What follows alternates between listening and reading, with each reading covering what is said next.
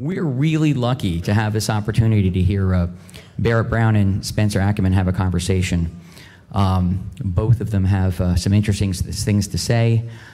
Spencer's a Pulitzer Prize-winning journalist for his work on Edward Snowden's leaks that he covered in The Guardian. And Barrett Brown is a journalist who, because of his work, was imprisoned by the U.S. government for several years. And I will let them describe what happened and why. And take it away, guys. Thanks.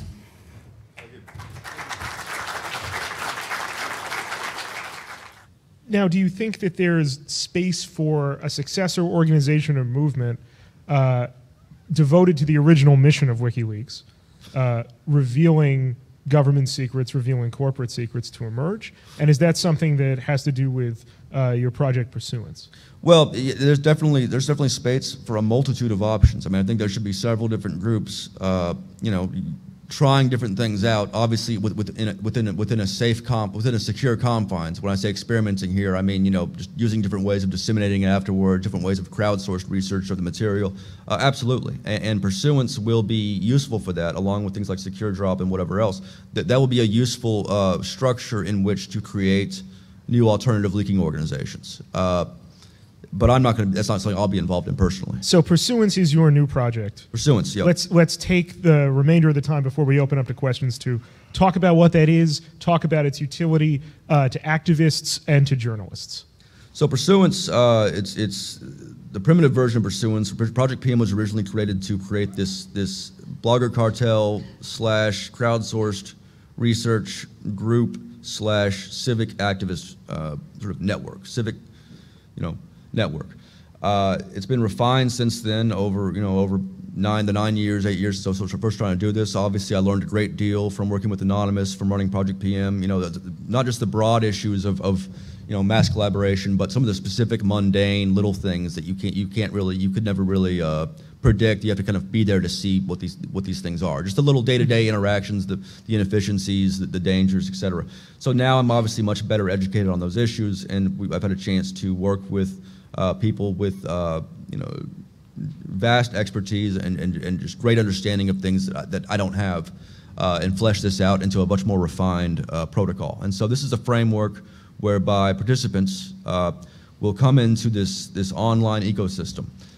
Each of them will have the ability to create an entity called a Pursuance. These are entities that can grow, that are scalable.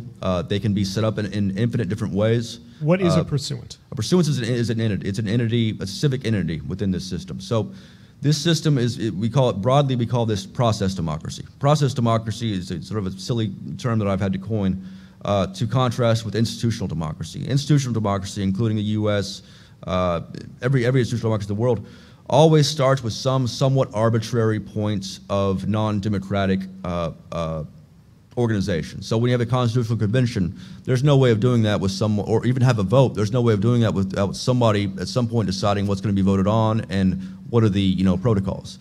Here in the U.S., obviously, we do not have, contrary to some of the rhetoric that a lot of our major journalists are now adapting in the face of the Trump administration, we are not actually a universal democracy. I cannot vote, for instance. I was stripped of that right as a felon, as were several million others. Citizens can vote here for the most part, unless they lose the right, but all residents cannot vote. So we are already at a point, I hasten to mention this because it's an important preamble to what I'm proposing, that, let's not pretend that we have, or that any nation has, this universal ideological wonderful implementation of government. They do not. It is all somewhat, it has edges in each instance, including ours. So process democracy, under Pursuance, for instance, as opposed to institutional democracy, allows individual participants to come together and build working relationships with their eyes open, with entirely consent-based. Someone who wants to go about something in a certain way can create a Pursuance and say, look, here's how we're going to do it. We're going to try to do prison reform. Here's the basic idea of what we're going to try to do. I'm creating these positions for someone to come do PR whatever. And then from there, these people who have come on can bring on people procedurally and sort of self-organize as we grow. We will delegate agency over this system in various complex ways. We'll experiment here and there. In some portions of the system, I'll be overseeing very carefully how people are structured and what the workflow is. In other cases, you guys can self-organize it. So you've invented Slack?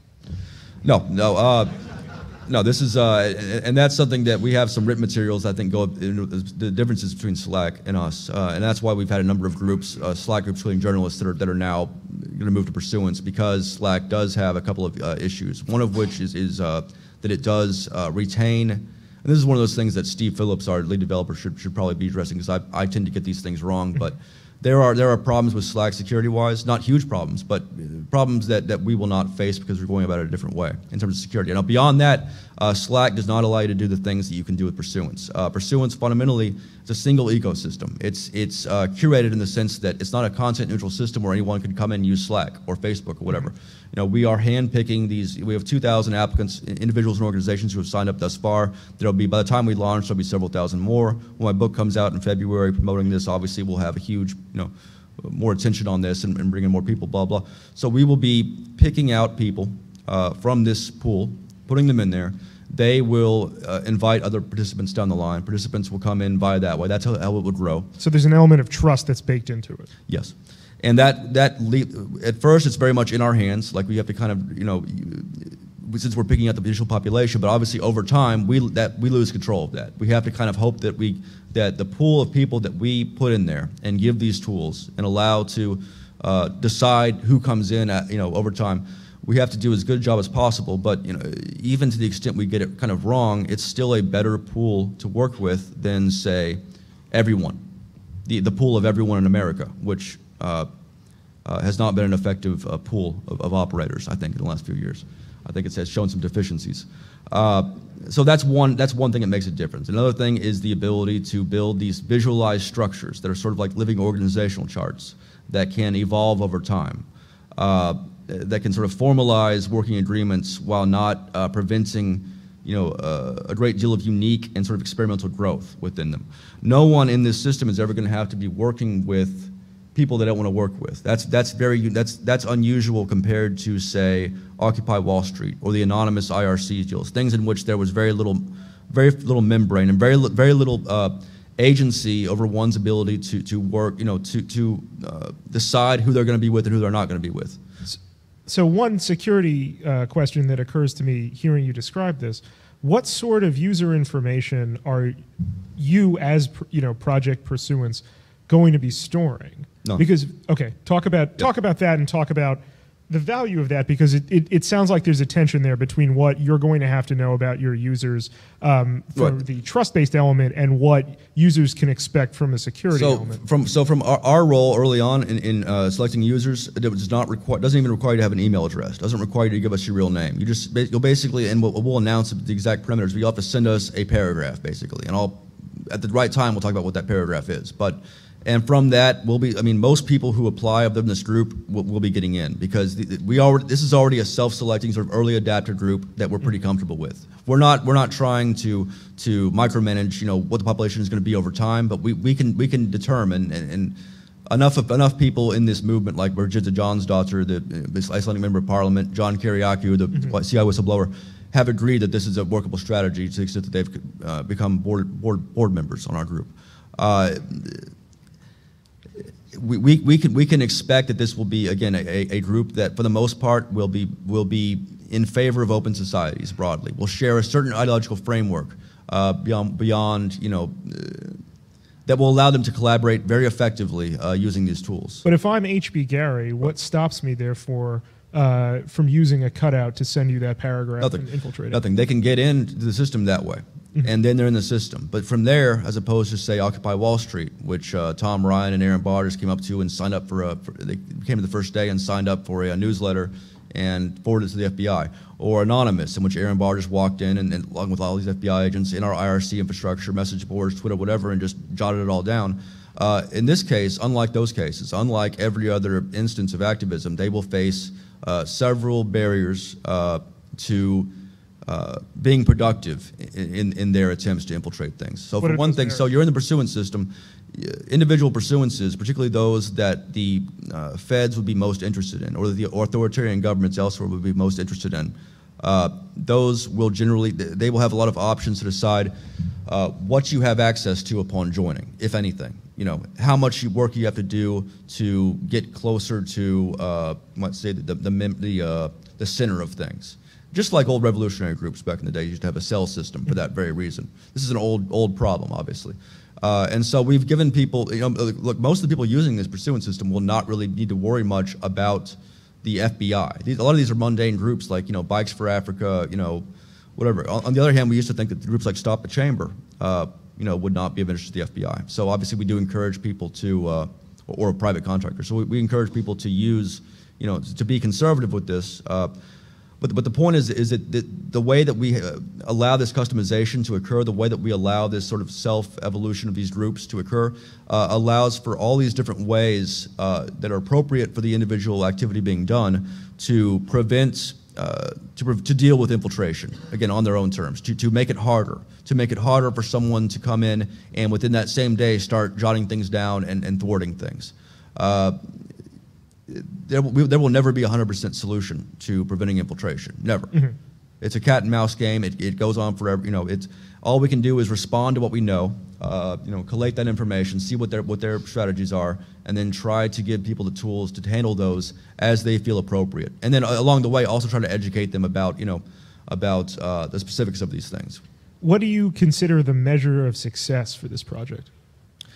I think if about 3 years after launch, we have, let's say, 15,000 people using it across the world, East Africa, you know, dissidents from Eritrea, which we already have interested, Arab reformers, we already have interested.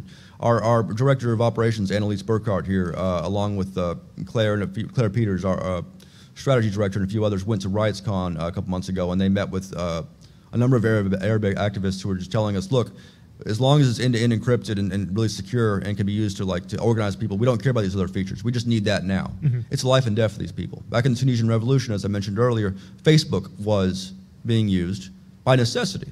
You can either choose between using Signal and Slack, whatever, and talking to people that you already know in a secure way, or you can go on Facebook and reach people, which they have to do, and they become vulnerable.